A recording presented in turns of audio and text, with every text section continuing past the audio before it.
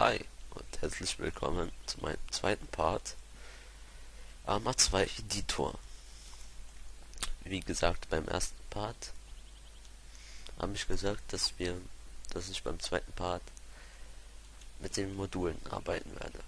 Aber eins möchte ich euch noch sagen, ich komme auch selbst noch nicht so recht mit den Modulen klar, aber ein paar möchte ich euch zeigen, wie ihr die benutzen könnt. Ja, dann wollen wir mal.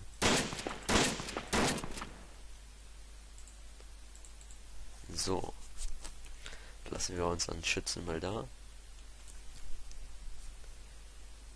Gehen auf Module. Das erste, was ich euch gerne zeigen würde, ist eine UAV. Was brauchen wir dazu? Gehen auf Module, suchen uns UAV Manager, gehen auf OK, synchronisieren. Ja, ich kann das nicht so perfekt aussprechen, aber egal. Einheiten. Dann lasst ihr so US Army, geht auf Luft, nimmt das MQ-9, das ist die Drohne. Stellen wir mal zum Beispiel jetzt hier, machen wir mal als Gegner normalen Auto, UAZ, so, machen wir etwas weiter weg, damit uns nicht angreift. So, das machen wir weg, dass er nicht in unserer Gruppe ist. Ja, jetzt gehen wir wieder auf Synchronisieren, das Synchronisieren und dem Spieler. So, aber da fehlt jetzt noch was. Und das ist, da müsst ihr auf Leer, Objekte, militärisch waren das, glaube ich. Nein. Militär USA, US. Nimmt das Drohnenterminal, stellt es euch hin, wie ihr es wollt. Und dann synchronisiert ihr die UAV mit der Drohne, das damit, ja. Und dann müsste es eigentlich gehen. Jetzt habe ich wieder den gleichen Fehler wie bei Part 1 begangen. Ich habe es in der Formation gelassen, aber es muss fliegend sein. So, man sieht, sie fliegt schon rum. Und man sieht, wenn man den Mausrad bewegt, steht die UAV. Gehen wir mal drauf.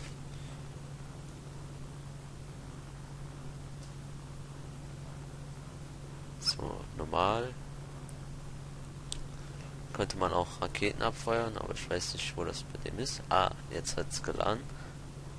So, man sieht schon da den Feind. Mit F kann man die Waffe wechseln. Man kann einmal markieren und die Helfer.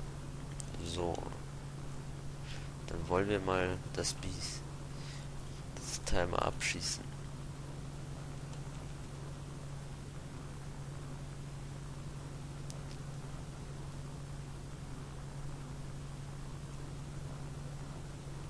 Naja, es würde es ja auch so abschießen.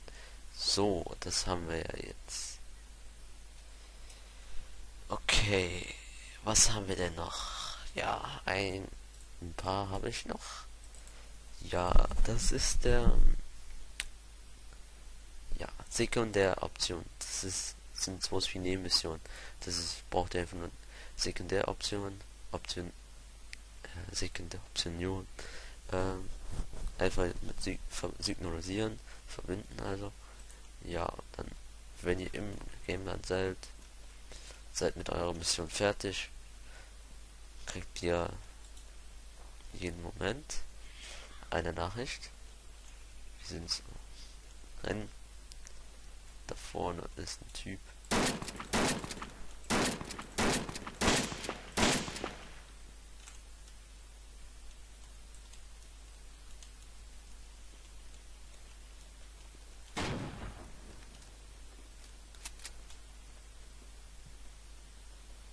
So, wo ist denn hier die hübsche Nachricht?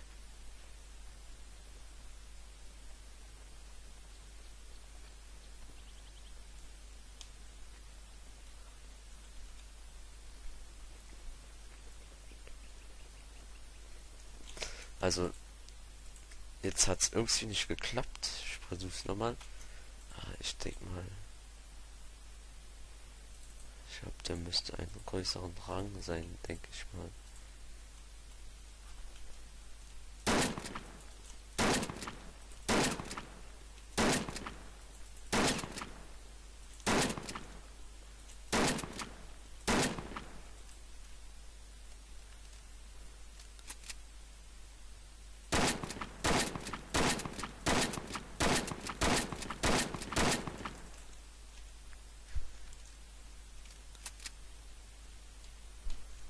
Normal kommt jetzt das HQ, redet euch an, ob ihr eine Nebenmission machen wollt. Dann könnt ihr mit Leertaste Kommunikation, könnt ihr dann annehmen oder ablehnen, wie ihr es wollt. Ja, momentan hat es jetzt nicht leider geklappt. Vielleicht werde ich beim Part 3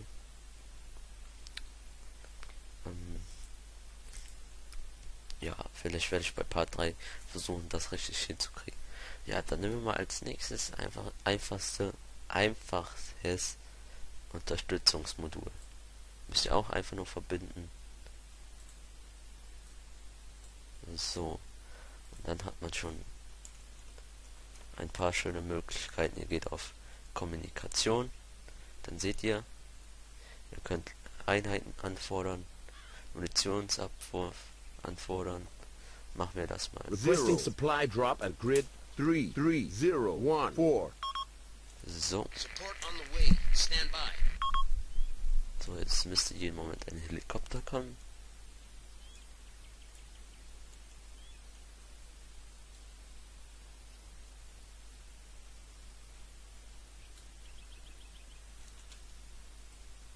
Dann nehmen wir einfach mal das nächste. Einheiten. Requesting reinforcements to our position. Grid 33015. We can fly in reinforcements as needed. Aha.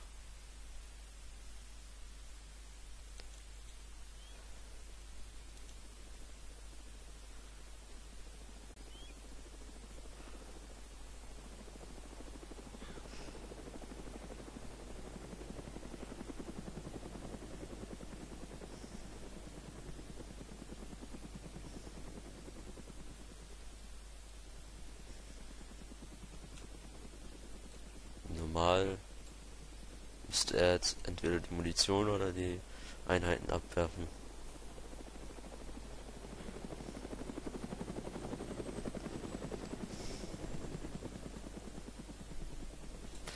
Warum fehlt heute alles?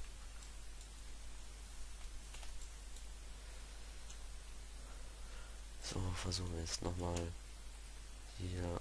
Requesting supply drop at grid 33014. Support on the way. Stand by.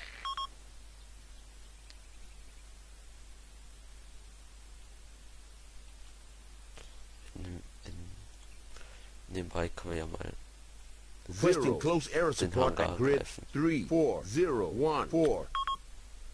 Roger. Aircraft on the way.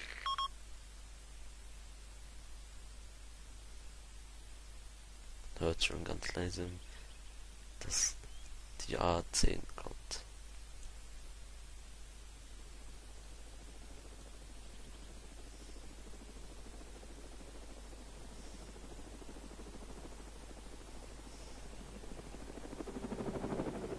Aha.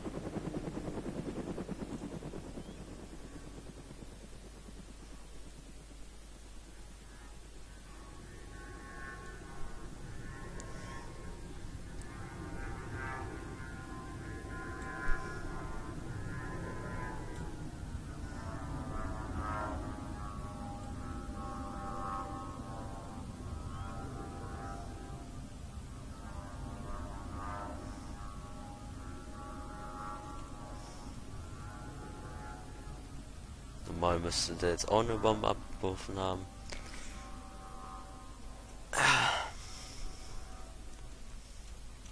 machen wir das halt nochmal.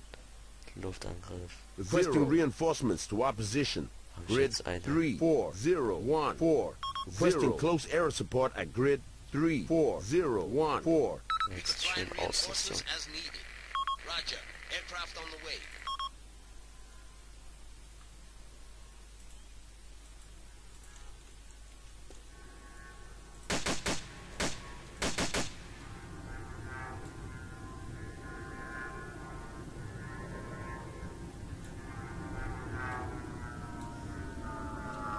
Ach, scheiß auf, normal werft er eine Bombe ab.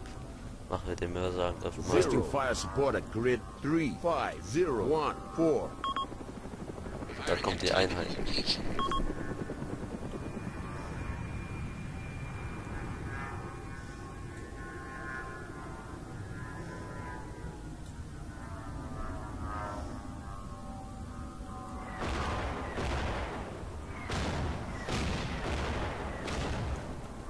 Das war nun der Mörserangriff.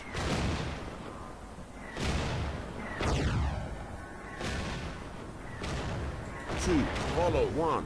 Three, follow one. Four, follow one. Five, follow one. Six, follow one. Seven, follow one. Eight, follow one. Nine, follow one. 10, follow one. Position. Ready. Need help. So, Ready. jetzt kommt die Artillerie. Three, Achtung, bei der Artillerie würde ich einen großen Abstand nehmen. requesting fire support at grid 35015. Firing at target location.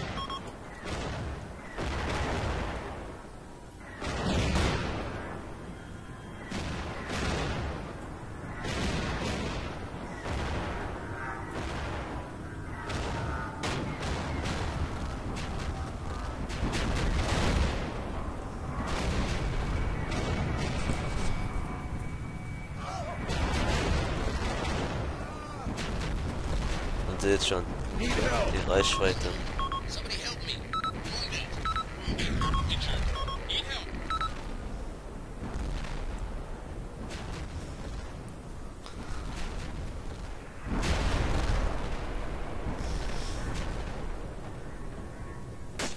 Nine is down.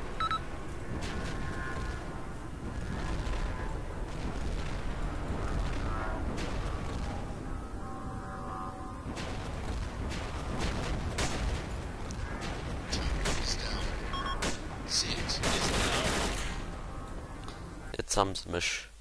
So, eins möchte ich euch noch zeigen. Das hat jetzt nichts mit dem Modul zu tun. Damit hatte ich mich eben befasst. Toll, wieso bin ich jetzt wieder rausgegangen? Ich hätte eigentlich auf Fuß bleiben können. Das hat nämlich so. Neu.